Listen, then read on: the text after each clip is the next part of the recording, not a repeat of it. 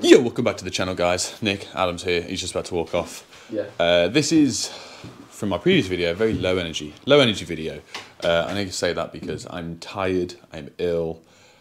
Adam's tired, Adam's also ill. And we've come to the extension. So the outhouse that we did ages ago with the spotlights that are in the, what was the hair studio, is there. That's now finished.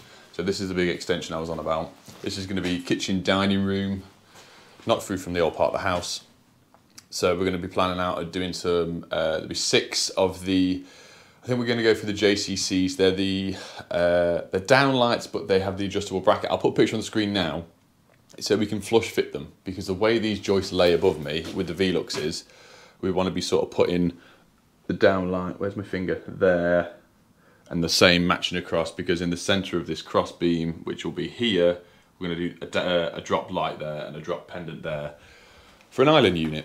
So we have got a lot of stuff in the way, which it is what it is. We can sort of work around that. But the first job is we've left a massive colour cable up in that bedroom up there. So we're going to bring them down and sort of figure out a way, because the builder hasn't finished removing stuff or whatever. And we're going to try and bring our cables, because it's going to be a big void. It's going to be blocked out. We can crack the cables there. And for the kitchen, if we want to, we can run low level across, either in some conduit or clip direct. It's all going to be within, on surface, within regs anyway. So bring it round. We're going to have the oven here. We've got a Ren kitchen plan on the iPad, which is down there. Larder unit, cooker, extractor. We've got a ring outside floodlight to go up on the exterior up here. And then 2 outside lanterns, up and down lights, which is customer supplied. So come along for the journey.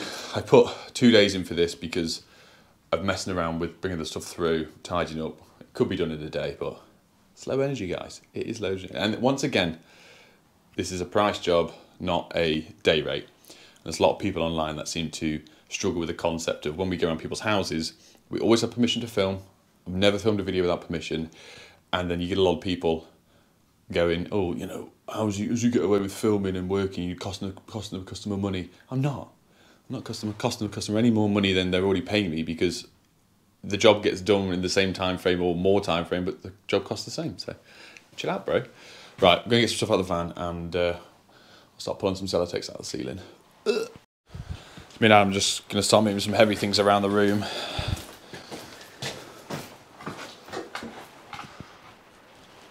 Oh my God. Oh, God. Thank you. That did my back a world of good. We've just gone around the customer. The plans have changed a bit because the builders haven't quite finished this, that and the other. We've got a ring. We're going to bring the ring one leg down here while they clip it back up within regulation height, which is the first job I'm going to do in a very, very long time, where we're not going to use oval conduit. We're going to clip direct to the brickwork. We've got the cable stapler, the DeWalt one. It's thermalite block, so it will go in quite easily. The only thing we'll sort of have to do it properly on is this wall. It's an original wall. We'll just all around it. Yeah, we'll take some tiles off. You can see that it's been, oh, it is bricks and plaster, and this is the old doorway from the old kitchen.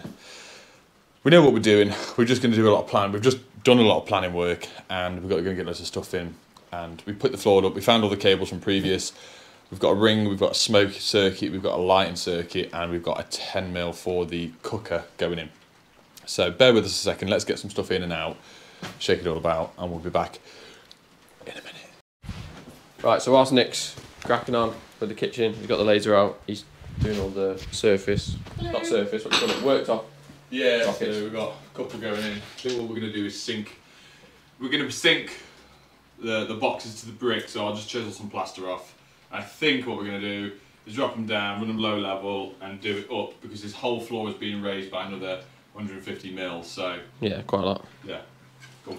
But yeah, so what I'm doing is pulling in the old existing cables that we looped up in the floor. So this is our end point. So I've got 3 freshly drilled holes. Freshly drilled holes. So I've done 1, so that's the 6mm. But I'll just take you through now to where we are going. So as you can see, look, this is where we did the rewire. So it's all bonded still, nice.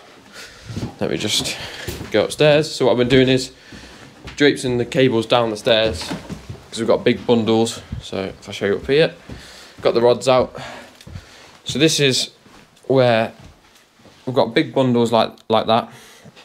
So we took a good chunk of the floor up and we stuffed them under, because we knew the bathroom was getting done. I did originally take them that way, but then the customer told us, no, then we were going to take them for the bathroom, because the bathroom, but then all the timeline of the job changed, so then we're having to retake them back this way. So we've got a 6mm, a ring, and then the heat alarm for the kitchen.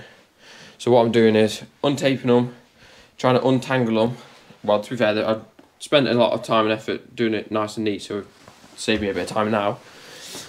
And then rodding them across to here, which is there. And then I already drilled the holes before. We've got a nice big, like 32mm hole in the middle of the joist, which is perfectly fine. And then this here, these 3 little holes, as you can see there, is that end point, which I've showed you downstairs, which takes us into the new extension. So that's what I'm doing. It's a bit boring, just pulling the cables. Adam's doing a fabulous job bringing the cables down behind us. I touched the SDS on this wall.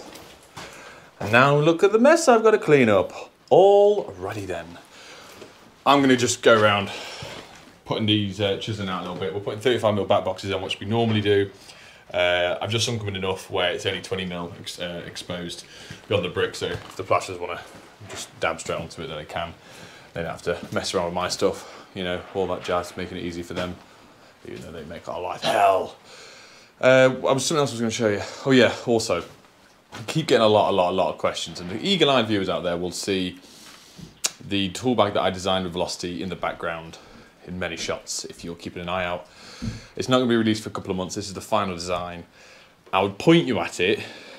I'm not meant to show it to you guys yet, but I will just give you a brief thing. For electricians, it's created for. You can use it amongst other trades.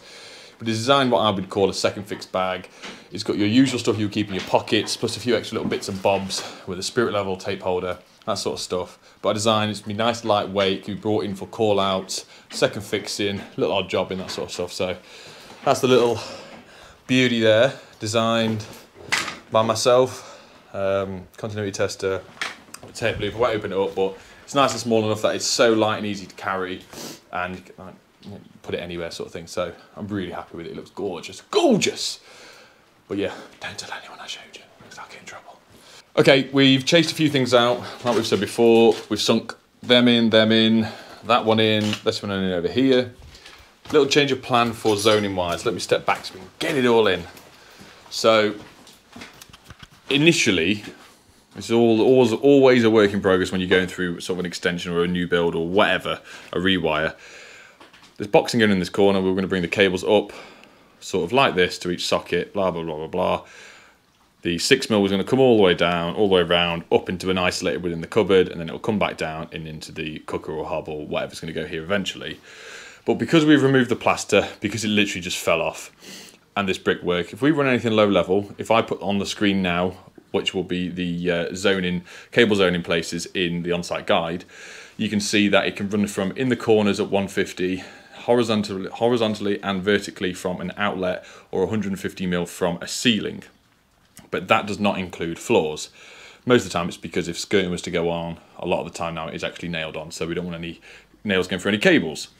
So I think the only way we can do it is we're going to use the zonings of the ceiling. Unfortunately, it's a very high ceiling for us, so Adam, 3 points of contact please. The 6mm and the cables for the sockets will return this way, but the 6mm will come across, clip, all the way down into the outlet it needs to be within the back of the cupboard. That outlet will then cover the zonings for going up. Realistically, I say realistically, visually, you would like it on the side to cover the zonings for it, but we don't really like the look of kitchen cooker outlets for anyone, like cooker isolation switches, so we do hide them in the cupboards quite a lot. I'll ask the customer what they want to do. With the socket wise, what we're going to do, we'll come down to this one, bring it down within the zones. There'll be an outlet here, which is going to be a socket under the sink for the dishwasher, which is going to be here. It will then run across, back up into this one, across to this double socket, across into this fuse spur, and then they will both disappear upwards. The cable for the extractor fan will come up at a right angle to a single unswitched socket behind the extractor. The leg from the socket will continuously go up all the way across, back down to this one, and the return will then go back up across the length, all the way back over to this socket here. We could take all the Celotex out and drill every single joist, but that would be a way of getting from this leg all the way to this leg. But the fact that we're all going to be going across, I can change all this again, but as the job progresses, things change and then we have to adapt to it. I'm going to get the sockets in first, the cooker in, the smoke's already in place where it needs to be, which is the heat alarm within the kitchen environment. And then we're going to start doing some lighting afterwards. Outside lights, under cab lights, pendant lights, spotlights, and the ring thing. Yeah, and the ring camera, which is there. We've got all the boxes in now. We decided to go for the 47mm pattress in the wall to cover our zonings coming down, because if we get someone, let's say even a kitchen fitter, and the kitchen cabs are, the lower level cabs are already in, then we'd have no idea really that there's going to be a big cable going in here. So we thought, right, we spoke to the customer, it's an extra single socket on there, but because the depth of it, it's blown the back of the brick out. So this looks like a dog's dinner, but we've wooden framed it all back, so it's nice and solid to the wall, equal distance between them. But I thought for the plasterer's sake, I've just put a bit of brick back in so we can put some gob on, some muck on there. Gob, muck, plaster, whatever you want to call it. It's got something to hold to. But what we will do is go and chuck some either CT1 or some silicone just to hold this in place. So it's just less plaster, less stuff for the plasterer to do. Because realistically, this is all going to be dabbed over anyway, boarded. And the board should be cut clean with this. So none of this will be seen. But this is real world, this is what happens. And hey ho, we made the best of a bad situation. Adam is now marking out our lines up where we're going to be clipping to. We obviously want to go in and win the 150mm of the corner of this to be dropping down. We've just marked out our undercab lights, which the undercab are very tall units as well. So from here, and they literally come all the way up to here. That does not look. We've just had a little coffee break, delicious. A little cheeky Latin. Oh well. Cable has been brought through for the ring here. I'm not filming loads of stuff because there is a lot to get on with. Bringing it down, it's going to be clipped in this box in around. We're cable clipped, so as you'll notice, like I said earlier, we're not putting in any oval. We're going to give this one a go. So it's been years since I've just clipped direct. I've always put it in some form of containment. There's no regulation that it needs to be within any conduit, capping, anything like that. It's being in the wall, it's RCD protected. We've got a new fuse box that we fitted here, RCBA board, everything's covered. So we've got our zonings. I fixed my mess that I made here with the brick. So we use a massive amount of CT1, which is here. You can get it online. And these sort of electrical wholesaler stocks it. It is banging, in it. It really is. I've gunked it up, and what I've done, just to blend it in a little bit, let's say, is just get some of the brick dust off the floor and just sort of blowing it onto the top of it. That'll go off nice and hard. It was already solid in the wall. It'll just give it a bit of sturdiness in and around. Makes it look a bit better. Just putting it a bit around the edges of the box. Yeah, just getting it nice and strong around. This is all clipped round to our zonings, so everything is in horizontal or vertical to our points, and then we've got it up here. Oh, and then this one's coming down to the socket in the cupboard for fridge freezer socket, and then it's going to return back up. And then we're talking about zonings constantly, so there's a few ways that we can return. I know I said this earlier. We can either come all the way back, which we might do, and then back across to this socket, which is a very long run in and around. I think we'll do that because we'll bring the 6mm. Because we've got to bring the 6mm down as well, which we will film and show you. We're using the cable stapler. Or we can come back up from this socket, and realistically, within regulations, this piece of timber coming across and down, that is within regulations as well. From the ceiling, 150. I'm not too happy about doing it. I would never say anyone would drill anything there. These don't need to be fixed back yet, mate. I never thought anyone would drill anything there, but I think, just of common sense, I don't think that's the best way that I could run it across. It would be the easiest way by far. But we're going to have to take some sellotex out in a little bit anyway to drill above it for our lighting cables. So I think it would make sense we just drop a few. We can drill that up and over, and then it will save us returning it all the way around, because to do our zonings, we'll have to bring the cables all the way up and then back round. So, but we'll put the camera on the side. We're going to put the 6mm in now for the cooker, which is here. We'll feed that through. We'll just finish this off here. We'll clip this down and around into this first socket, and then we'll drop the 6mm. Good thing about these steps. So annoyingly, we've just had the discussion off camera for Adam, just about to see me. Even though this is a massive empty wall above the wall units, to be within zones, it still has to be within 150mm of the top of the roof. So we're gonna bring the 6mm up, clip it across, bring it down where we need to.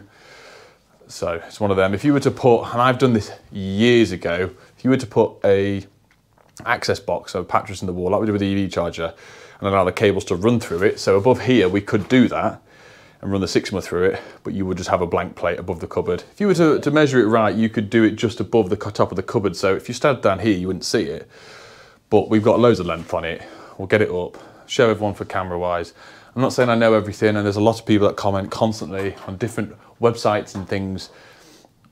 We never come across, I never say, oh, this is how you should do it. This is how we do it. There's a big difference. I'm never telling anyone how to do things, because I'm the last person that would want to tell people how to do stuff. It's just stuff I've picked up over the years, and we think it's quite competent. Well, like, with brakes, like, they're not statutory, are they? It's like, no, everyone interprets differently. Yeah, I just put it as a grey area. It's it's the way you interpret the regulations. A lot of people would interpret that you have to put cap in an oval or anything on the wall metal for protection, but the only protection that would give is from a plasterer's trowel. That is it. It's never going to stop a screw going through the wall, a nail through the wall, anything. Most of the time when we do it, it won't even help you to pull new cables through. It's just protection from the plasterer, gives us a good fixing. Yeah, and it's so we can clip it nice and neat, and aesthetically it looks great, but obviously once it's been boarded, no one knows what's under there. So I wanted to give it a try with a cable stapler on these type of bricks, where already it's 10 times quicker, isn't it? The materials are cheaper. I say the materials are cheaper, but these staple tools cost a lot of money. Let's get on with the work, sorry. You need to bring that here, dude. You've got the clips, grab the hammer, and I'll feed that up and over to you. Yeah, to be fair, I could do with you bringing it in on the angle here and let me clip it up this wall and around, you know what I'm saying. Right, you got the hammer and the clips there, mate. I've got the hammer.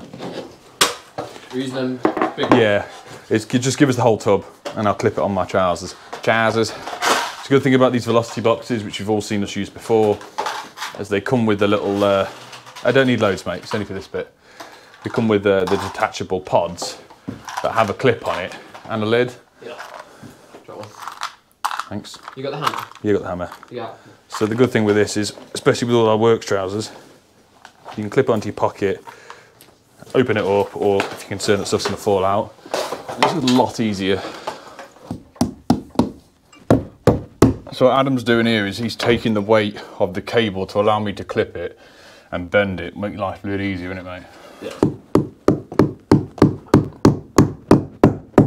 Right, we can use the cable stapler now. Yeah, right, just grab the cable stapler. Yeah, mate, give me this to you. Give this to you.